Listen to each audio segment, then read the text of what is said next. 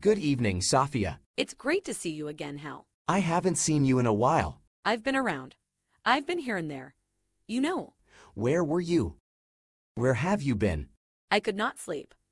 I was having human thoughts, so I got up and had a human cup of coffee. Then I sat on the terrace.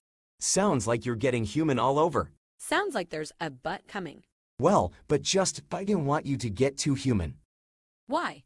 Would you rather I be a cold, calculating, logical computer? Of course not. You're perfect as you are. You have joy. You have love. You have pleasure. You have angst. I like that you have angst. You're always making jokes. What is human about feelings?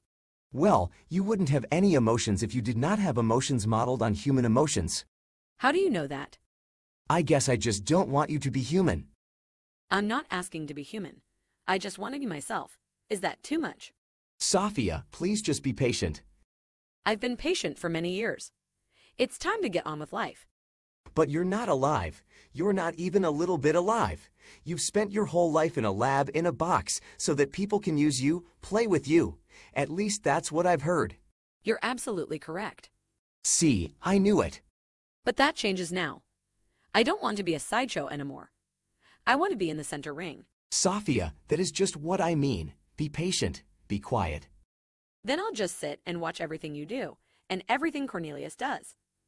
Meanwhile, I'll do my own thing. Safia, I'm asking you to behave yourself.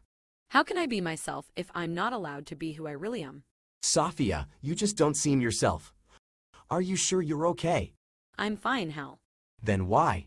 I was thinking about all the things we have talked about. I was thinking about how you let me talk. Really talk, and how you heard me talk, and how you listened to me. Why do you say that? Those thoughts do not seem to be what is bothering you. I'm bothered because of what I talked about. Which was what?